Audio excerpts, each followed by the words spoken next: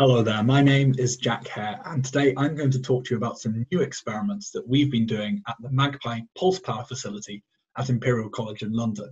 We've been generating and diagnosing turbulence in pulse power driven magnetized plasmas. Before I start, I'd like to particularly thank Guy Berdiak, Jack Halliday, and Stefano Mellini for designing these experiments, collecting the data, and for helping me to analyze it. Just to summarize briefly what I'm going to show you in this talk. We've been able to generate turbulence by colliding a magnetized plasma with a planar obstacle. We observe velocity and density fluctuations using Thomson scattering and using a new diagnostic that we call an imaging refractometer. As well as presenting results from all of these diagnostics, I'll also discuss some possible mechanisms which can produce the turbulence which we observe. Our source of plasma for these experiments is an exploding wire array. This is a cylindrical cage of thin wires surrounding a thick central conductor. The current passes up through the wires and returns to ground through the conductor. And as it does so, it ionizes the surface of the wires, creating a coronal plasma which takes a fraction of the drive current. At the same time, there's a very large magnetic field generated around the central cathode. And so the magnetic field interacts with the current in the wires to produce a radial J cross B force, which accelerates the plasma outwards. As the plasma is accelerated outwards, it drags with it a fraction of that driving magnetic field, and so the exploding wire array is a source of diverging azimuthally magnetized plasma. And the plasma is continually ablated from the wires for the 500 nanosecond drive time of the Magpie facility. Now, in the experiments I'm going to show you today, we had a very simple experimental geometry. We placed a planar conducting obstacle about 10 millimeters away from the wire array, and we watched the plasma collide with this conducting obstacle. In this talk, I'm going to show you diagnostics from two principal orthogonal lines of sight. One is the end-on direction, looking down onto the plasma from above, onto the magnetic fields lying in the plane. The other is the side-on direction. Here we're looking at the plasma from the side, the magnetic fields point out of the page. And so we'll be switching back and forth between these two perspectives, and hopefully this diagram will make it easier to keep track of where we are. So starting with side-on, this is a cartoon of what we expect to see. We have a magnetized plasma flow colliding with a conducting obstacle. We expect the magnetic field and the pressure to build up next to the target and launch a reverse shock, which propagates back upstream into the flow. And indeed, when we carry out this experiment using an aluminium plasma, using aluminium wires, we see exactly that. The flow comes in, it collides with the target, and it produces this very narrow, well-defined shock, which propagates back upstream. So far, so good. However, when we swap out the aluminium wires for tungsten wires, but keep everything else the same in this experiment, we see something very dramatic. We see, instead of a nice, stable, well-defined shock, we see this very unstable plasma with structure on all of the resolvable length scales. And so the question that I'm posing in this talk is, why does this happen? Why does our plasma go stable? And we're going to tackle that using a range of different diagnostics. So to start with, looking end-on onto the plasma from above using our laser interferometry. On the left here, we have the raw interferogram. You can see the light and dark interference fringes, which corresponds to a phase shift between the probing laser that goes through the plasma and the reference laser that goes around. By unfolding these phase shifts, these interference fringe distortions, we can get out the line integrated electron density shown here on the right. You can see these jets of plasma coming out from each of the wires. The jets are very well collimated, they don't interact with each other, and they don't expand very much. They collide with the target here at 0 millimeters. On the right-hand side, they produce a very dense layer of plasma that we can't probe through because our probing laser beam is refracted out of our collection optics. But you can see here at around about minus 1.5 millimeters that we can get the signal back, and you can see indeed we're ramping up to a very dense region here.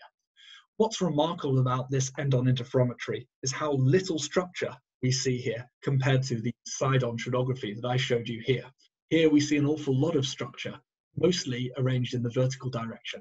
Now, this diagnostic integrates in the vertical direction, and so that may wash out these density perturbations, or it may be that we don't have many density perturbations in this plane at all, and that the structure of the instability is mostly in the Z direction. What we can get out from these interferograms is an average density of around 5 × 10⁻17 electrons per cubic centimeter, which we'll use later to calculate several important dimensionless parameters. We can also probe side-on, so this is the orthogonal line of sight again, using our Faraday rotation diagnostic. This consists of a laser beam which passes through the plasma, and it's split to do interferometry and also to do two-channel polarimetry here. The polarimetry measures the angle of rotation of a linearly polarized probing laser beam as it passes through the plasma. That angle of rotation alpha is proportional to the line integral of the electron density and the component of the magnetic field along our probing laser beam. And you can see that this polarization angle has an awful lot of structure here. It seems to be fluctuating quite wildly. You can also see in the interferometry that our electron density must be fluctuating quite wildly as well. So it's entirely possible that all of these fluctuations in the rotation angle are simply due to the contributions from the electron density. The magnetic field itself could be rather smooth. I'll come back to that later when I talk about the magnetic Reynolds number of this flow. For now, we're just going to take a representative average rotation angle of around about 1.3 degrees. And in combination with our line integrated electron density, which we get from the end-on interferometry here, we can work out an average magnetic field of around about 5 Tesla. And that's confirmed by measurements using B-dot probes and Faraday rotation in other experiments where the plasma is more stable. We can also carry out Thomson scattering in these experiments. I'll start by showing you the case where there is no target, and so the flows coming out from the exploding wire array just propagate out undisturbed into the vacuum. We pass our probing laser beam down through the center of one of these flows, and we collect the scattered light at 90 degrees using a linear fiber optic bundle. So we actually collect the light from 14 distinct spatial locations along this probing laser beam. Because we're collecting light at 90 degrees, the resultant Doppler shifts are due to velocities along this k vector, and so we need to do a little bit of trigonometry to get the velocity out along the flow, multiplied by square root 2. When we do that, we can get the velocity from the Doppler shift of the Thomson scattering spectrum. The wires are over here at about -10 millimeters, and so you can see that the flow gradually accelerates away from the wire array out into space. This gradual acceleration is due to the fact that there is still magnetic fields dragged within these flows, and so there's a J cross B force acting on the plasma, constantly accelerating outwards. Now, if we do this Thomson scattering measurement in a plasma where there is a target in the way, we can see that to start with, the flow is very, very similar. It's also accelerating outwards, but around about -3, -4 millimeters, we see a change. The flow suddenly begins to decelerate, and indeed, very close to the target here, we see the flow coming back the other way. It's changed direction. Well, at the same time, in this experiment, we captured side-on shadography, which I'm showing here, and you can see that this turbulent region on the right starts around 3.5 millimeters away from the target. And so that's exactly the location where we start to see these velocities drop down. Now, we can look in more detail at exactly what's going on with the Thomson scattering signal in this region here. So at these 2 points, and I've just actually drawn the collection volume here. So we're collecting just behind the front where the turbulence seems to start. And these are what the 2 Thomson scattering signals look like. We've got the response function drawn here in black of the spectrometer. That's our effective resolution. And then we've got in blue the Thomson scattering signal when there is no target, so the undisturbed flow. There's negligible broadening in this signal. It's basically the same width as our response function. So we know the plasma is relatively cold, less than about 10 electron volts in the electrons and in the ions.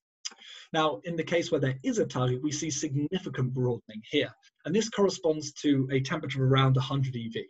Now, I've put temperature in quotation marks here because there are many things which can act as a source of broadening of our Thomson scattering signal. It doesn't just have to be random thermal motions from a Maxwellian. What I've drawn here is a sort of sample collection volume, and you can see 3 different types of flow within this collection volume, which could account for the same sorts of broadening. We could have sheared flows where the flow is highly organized, but the magnitude of velocity changes across the collection volume. We could have turbulent flows where we have these vortices on all sorts of different length scales, down to the dissipation scale where the viscosity takes over. This will also cause a significant amount of signal. And then finally, there's thermal motion. That's kind of what we're trying to measure with Thomson scattering, completely random motion, where we're assuming that there's high enough collisionality that we have a Maxwellian. So we can't distinguish between these 3 different types of broadening with a single measurement. So what we're going to try and do now is show some evidence for turbulent fluctuations in the density, a completely different measurement using a completely different diagnostic. But if we can show that, it will give some evidence that maybe this temperature is at least in part due to turbulence within the plasma. So this new diagnostic I'm talking about is our imaging refractometer. I'm only going to go through this very quickly. If you want more details, then Stefano Mellini has a poster in this conference. It was already a few days ago, but you can still go check out the poster and have a chat with him about it. And we also have a paper on the archive that we put up a couple of months ago describing it. Now, in this diagnostic, we pass a collimated laser beam through the plasma, and density fluctuations within the plasma deflect the rays that make up that laser beam. I've drawn on a few example rays here. Green one is undeflected rays, and the orange and the red ones are rays which are being deflected by a density fluctuation, either on axis or off axis. Now, looking at this diagram here, it looks like a very simple two-lens telescope. We have a first lens which makes an image plane at a distance L behind it, and we have a second lens which images that image plane onto our CCD. So far, so standard. This looks like laser shadography. However, this second lens here is a composite lens. It actually consists of a cylindrical and spherical lens placed back to back. And so its focal length differs in the two orthogonal axes. In this axis, it has a relatively short focal length, and so it makes an image of the image plane. But in this axis, it's a weaker lens, and so as opposed to making an image of the image plane, it makes an image of this Fourier plane, which forms behind the first lens, and it images this onto our CCD. What that effectively means is in the imaging axis here, the position of the rays on the CCD depends on where they emerged from the plasma.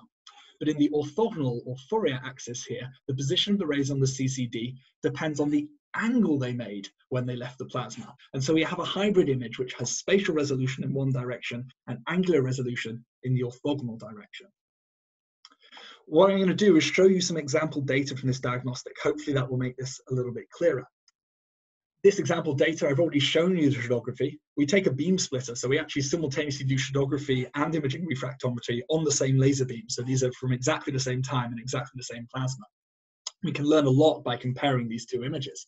In the shadography, you can see the flow coming in from the left-hand side here is very laminar, and it collides with the target and makes this very turbulent region.